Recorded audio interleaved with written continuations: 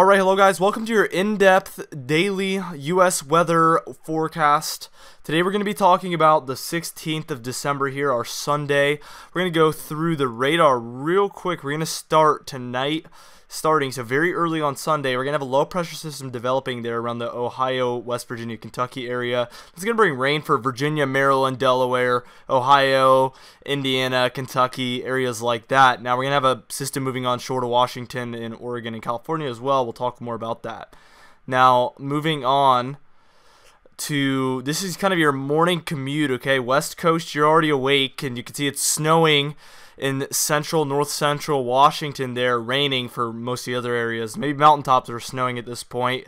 Northern California getting a little bit of drizzles there, as well as northern Oregon. Now rain is starting to really kick in for Pennsylvania, New Jersey, New York City. Seeing some of those yellows, that's where the heaviest rain could be. Some pink showing up. We could be seeing some snow mixing in with this one, and could see some accumulation in some spots, some sneaky accumulation.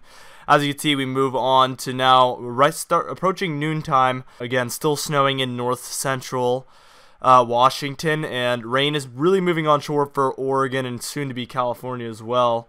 At West Virginia, you're seeing some rain. Pennsylvania, New Jersey, New York City, Connecticut, Rhode Island, you're still seeing rain.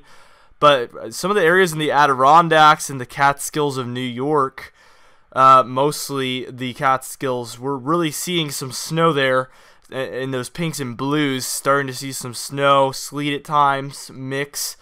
And as we move on to well into your afternoon, you can see that rain has moved onshore to California, Oregon, and Washington, like I said.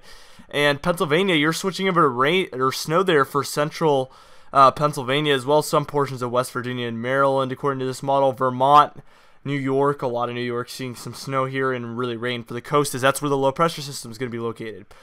Snow is moving up as we move on to about 9 p.m. This is about 9 p.m. tomorrow. We see that snow moving into kind of the northwestern portion of New Jersey and really that eastern edge of Pennsylvania as well, northern Vermont, a lot of upstate New York. You're still getting snow.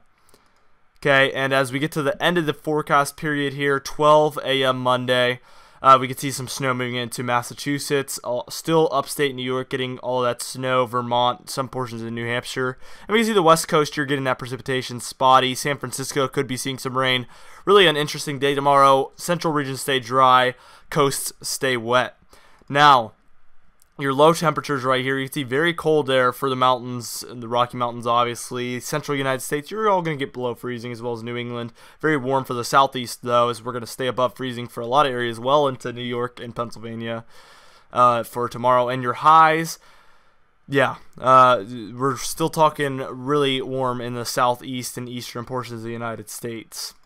Here's your precipitation, total accumulated precipitation. You see the West Coast getting a lot of precipitation there. A lot of areas over half an inch. A lot of areas approaching 2 inches in those pink regions. That's going to be spotty.